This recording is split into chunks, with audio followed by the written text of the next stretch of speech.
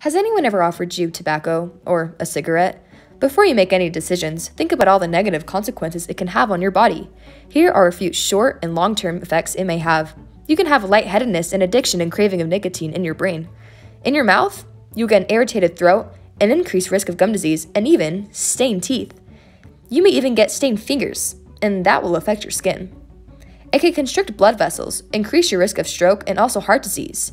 It will increase your respiratory rates and may also suppress your appetite. It induces fatigue, which will affect your muscles.